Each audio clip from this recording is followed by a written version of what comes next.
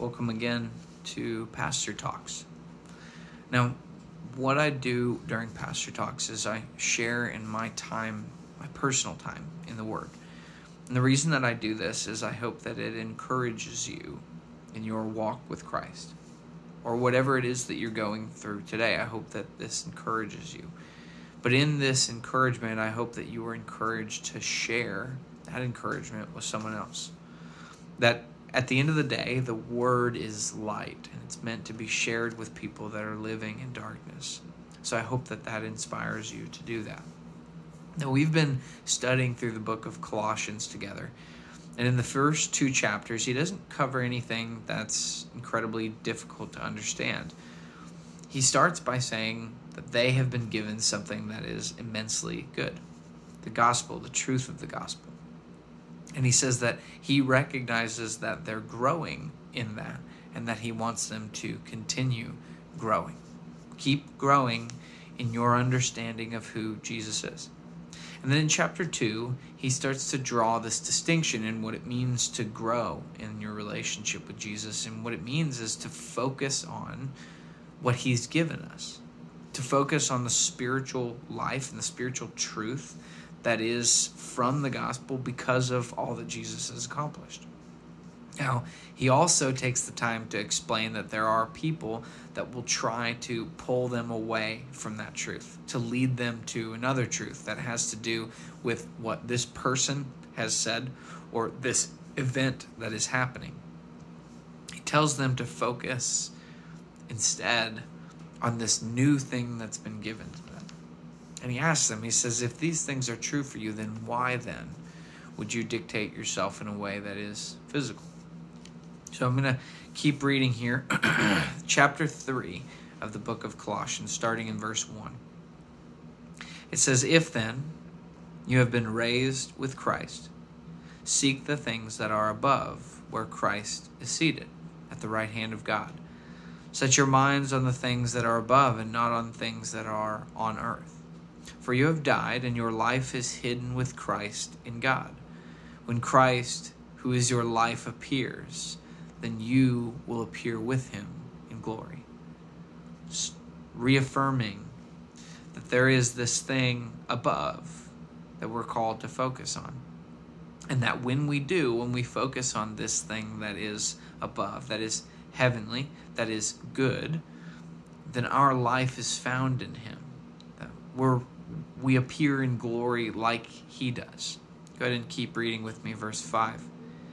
It says, put to death, therefore, what is earthly in you. Sexual immorality, impurity, passion, evil desire, and covetousness, which is idolatry. On account of these, the wrath of God is coming. In these you too once walked, and you were living in them, but now you must put them all away. Anger, wrath, malice, slander, and obscene talk from your mouth. Do not lie to one another, seeing that you have put off the old self with its practices, and you have put on the new self, which is being renewed in the knowledge after the image of its creator. Here there is not Greek and Jew, circumcised and uncircumcised, barbarian, Sicilian, slave, free, but Christ is all and in all. The distinction that is made so apparent between this spiritual life that's been given to us that we're called to focus on and this earthly thing that is trying to pull us away is the difference between good and not. That all the things that he lists that are earthly, that are from earth, don't set your mind on things that are from earth. Each one of them is not a good thing. Each one of them is something that we wouldn't actively go out and seek. So all of those things don't exist in God. That everything that God is in fact good. That peace is God, and life is God, and love is God, and the list goes on and on and on of what God is. And what God is not is what this world is. So we're being asked to look like him. Now he says, put off the old self, which was active in those things, and put on this new self, which is being renewed. This is a process where we start to look more and more like this God that creates these good things. Go ahead and keep reading with me. It says, put on then as God's chosen one, holy and beloved, compassionate hearts, kindness, humility, meekness, and patience, bearing with one another, and if one has a complaint against another, forgiving each other as the Lord has forgiven you. So also you must forgive one another. And above all these, put on love, which binds everything together in perfect harmony, and let the peace of Christ rule in your hearts, to which indeed you were called, in one body, and be thankful. Let the word of Christ dwell in you richly, teaching and admonishing one another in all wisdom, singing songs and hymns and spiritual songs with thankfulness in your hearts to God. And whatever you do, in word or deed, do everything in the name of the Lord Jesus, giving thanks to God the Father through him. That's it. The previous paragraph that we read and this paragraph is the distinction between the things that we shouldn't be focused on and the things that we should be focused on. The way that we shouldn't look and the way that we do look. What Jesus looks like and what Jesus doesn't look like. This is it. This is the distinction. This is the thing that we've been called to. This is the thing that he's asking them to grow in. Love one another, have patience for one another, teach one another, build one another up. Show one another the peace of Christ dwells in you, that this thing is living inside of you, and it's transforming you, and it's renewing you into the thing that God has called you to be. That's what he's asking them to do. Now in this final section, we're going to see him shift gears really drastically, and so he's going to change topics. And what he's doing is he's addressing something specific that this church is dealing with. It says in verse 18, wives, submit to your husbands as it is fitting to the Lord. Husbands, love your wives and do not be harsh with them. Children, obey your parents in everything, for this pleases the Lord. Fathers, do not provoke your children, lest they become discouraged. Bondservants, obey in everything those who are your earthly masters, not by way of eye service as people pleasers, but with sincerity of heart, fearing the Lord. Whatever you do, work healthily as for the Lord and not for men, knowing that from the Lord you will receive the inheritance as your reward. You are serving the Lord Christ. For the wrongdoer will be paid back for the wrong he has done, and there is no partiality. Masters, treat your bondservants justly and fairly, knowing that you have a master in heaven. That's kind of a dramatic shift. Wives, look like Jesus to your husbands. Husbands, look like Jesus to your wives. Children, have respect for your parents in the way that you would respect the Lord, because that pleases the Lord. And then he goes on to talk about slaves, bondservants, people that owe a debt and pay it by working for someone. And he asks them to work hard as if for the Lord, not to be people pleasers, not just because you want them to see you doing the work, but because you want to love them through service, because it's the right thing to do.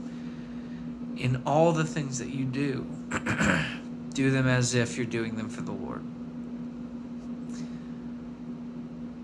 At the end of the day, what this chapter is asking us to do is also very simple. Look like Jesus to the people in your life, to all of the people in your life, to your family members, to your co-workers, to the people that work for you, to the people that you work for. It doesn't matter the person. Give them patience, give them peace, give them life, give them love, teach them, encourage them, build them up. Those are the things that he's asking them to do. And it doesn't matter if you're a son or if you're a parent. And it doesn't matter if you're an employee or you're a slave or you're a shop owner or you're an employee of the shop owner. None of those things matter. What's been given to you, the inheritance that's been given to you, the spiritual thing that has been given to you can't be taken away. And it should be the thing that leads your entire life. Grow in that. Don't listen to the voices that are trying to pull you away. Grow in the things that last, the things that are spiritual. So what I'm going to do is I'm going to pray. But before I pray, I want to encourage you to find an opportunity to dive into that. That each one of us needs encouragement and teaching and opportunities to be with the Lord. Our church knows that. And so we've created an opportunity for people to come and find that tonight. Every Wednesday night moving forward from 6 o'clock p.m. to 7 o'clock p.m. We're going to be here at the church in the sanctuary, the main worship area. And we're just going to do a couple worship songs, and we're going to encourage one another to walk in the ways that we've been called to. If you can be there for that, it's just 1 hour. I hope that you will. I hope that you'll choose to be encouraged and that you'll choose to be in the Spirit with us. And if you know someone that needs that encouragement, I hope you see the opportunity to bring them into that so that we can lift them up with you. Also, remember that we encourage you to grow on your own throughout the week. Seek the Lord in all the things that you do, and He will bless the work of your hands. So I'm going to pray. I hope your day is blessed, and I hope I see you tonight. Father God,